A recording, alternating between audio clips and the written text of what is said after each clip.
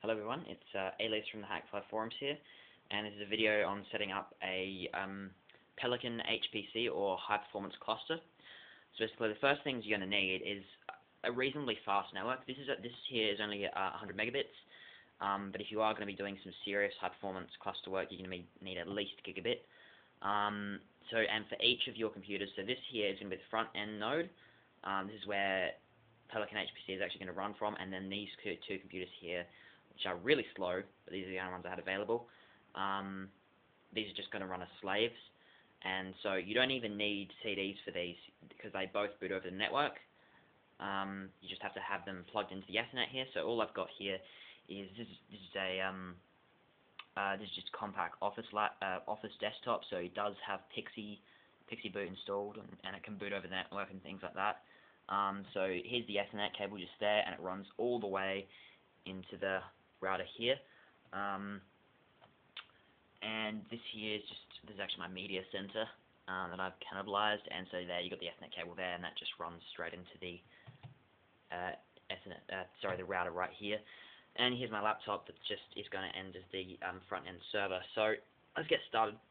What you first got to do is go to the PelicanHPC website, which I don't know off the top of my head, but just Google it, and you can download a distro from there.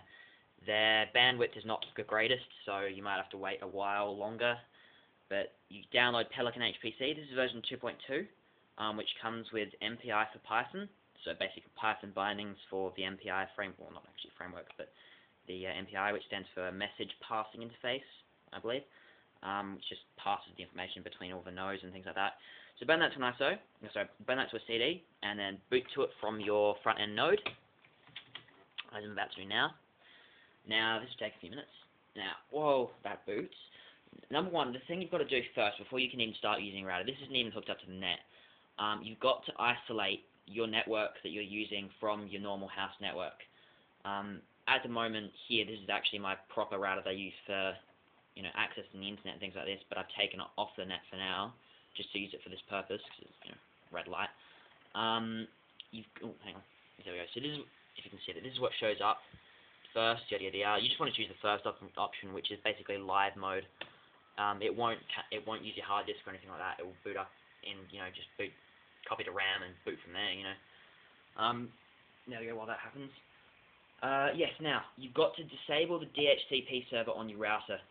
Because PelicanHPC runs a DHCP server, you don't want the two of them, conflicting with each other. So what I suggest is back up your configuration on your router, save it to your desktop or something like that, and then start making changes. On this one, it was just as simple as untick a box that says enable DHCP server, and that was basically it. That's it. Yes. Now it's booting. Also, when this was booting for me, it decided to try and get a DHCP address, which, it tried to poll a DHCP server to try and get an IP, and it just obviously wasn't, because there's no DHCP server around. So when that pops up in a second, let's just see if I can. So there, it's configuring X, yada yada yada.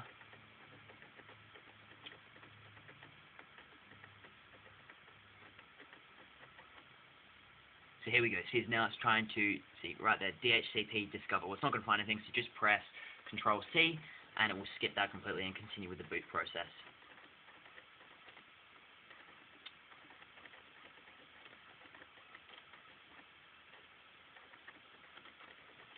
Now, what you can do, it'll pop up in a second saying where you want to extract the information, like the examples and things like that.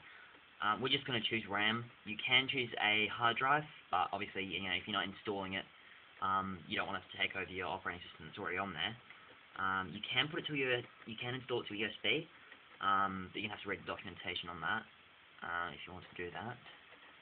And here we go. So this is just asking us where we want to do it. So we want it in RAM 1, so we just press Enter because we want it there. That's it. Now, copy home user configuration. Yes, just tick yes for that. There we go, and now it's just extracting the examples and the MPI for Python. There we go, that's it. So now you just set a password. We'll choose a simple one. like password, like that, and go OK. There we go, that's it. Now ask for a login. So the username is user, and then the password is what you just set a moment ago. So for me, that is password. And there we go, we're logged in. So now let's start the X server with the basic start X.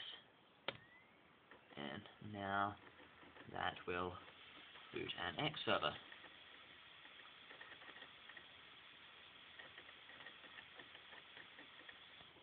We have a mouse. Okay, now the other thing I should mention is if you're... there's Debian booting, by the way. This is based on Debian. Now, if your computers don't actually support booting over a network, what you can do is go to rom-o-matic.net, and you can actually download... it's an ISO image that is based on Linux. You boot it up, and then it will boot off... then it will boot off the Ethernet itself. So if you don't have included drivers in your BIOS, that's a good way to, make sure that you can boot off an Ethernet thing. I tried that before, but in the end, I just switched computers instead. It made it a whole lot easier. So I've only got 2 here. There we go. So now it's booted into a nice graphical desktop. So now let's choose the terminal, which is right, which is right down the bottom here, right there.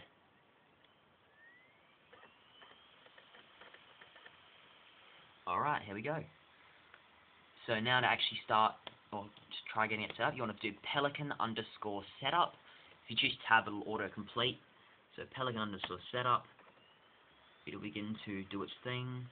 Now we want to choose the NIC that we want to use. Obviously, we're hooked in with Ethernet. I don't suggest you use this over wireless if you could. So we're just going to choose SO, and now we'll start. Now here it is.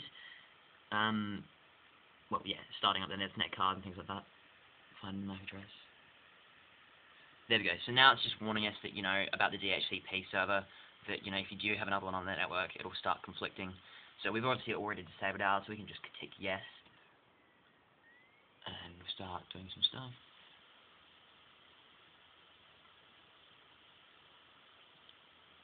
There we go, and so now it's time to bring the nodes into the cluster. So this will cut any already running MPI jobs. We're not running any, so we just tick yes. There we go. So now it's trying to find them. Obviously, it's not going to find any. As you can see, there are 0 compute nodes online. So now it's time to actually start booting them. So let's just turn that one on and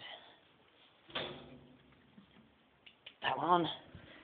And now it's just a race to see who boots first. So this one's already started booting off the Ethernet card. This one's just start booting. There we go. And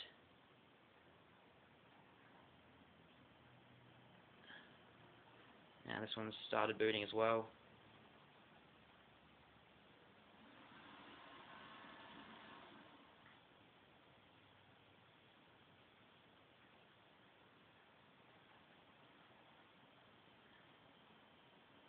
Oh, this one's catching up.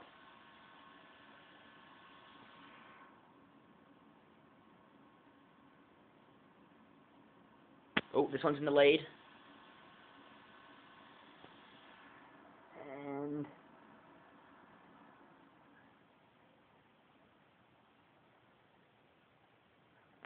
hey, it won! Haha. Alright, and that's basically it. So give it a close up here. I actually want to do it on the LCD. So basically, yada yada yada, this is a PelicanHPC compute node, don't turn it off, yada yada. Don't log into these nodes, they're already running the backend software that will, enable you to do high performance, stuff. So now we come over here, and now we tick no. Not yes, no. And now the CD will spin up, and it will start pinging again. And now it says we have 2 compute nodes available. And so now, if we're not going to add any more, we just tick go yes, and that will run a benchmark.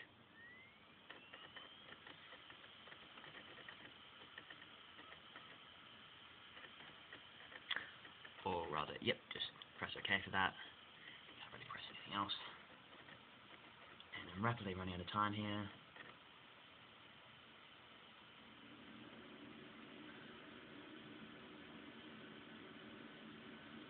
And there we go, that's it. So our node, so there's a quantity of 3 processors, and we have 1045 megaflops, and then each node speed in megaflops there.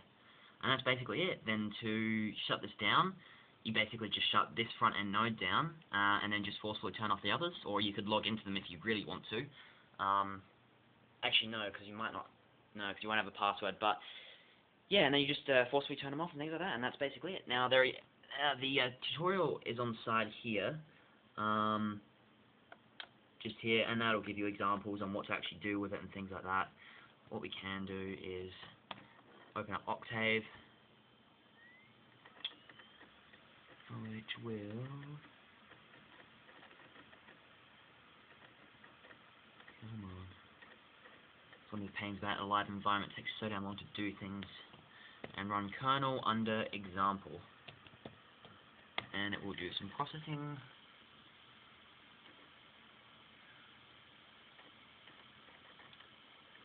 Stuff, some regression models, and then make pretty pictures.